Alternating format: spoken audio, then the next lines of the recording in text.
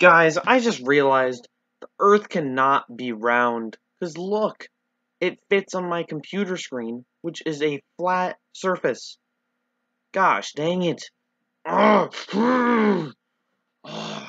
It's so upsetting. The Earth can't be round. Ugh. Well, I just realized the earth can't be flat because there's a hill in my backyard. That can't fit on a piece of paper. Man, this is confusing. So I was looking at other theories around the internet, and the third most popular theory might actually work because it's not flat and it's not round. It is a donut. The Earth is shaped like a donut. This would let hills work, and I can also see it on my computer screen, which is flat. This works. The Earth is a donut. It is confirmed. I have it.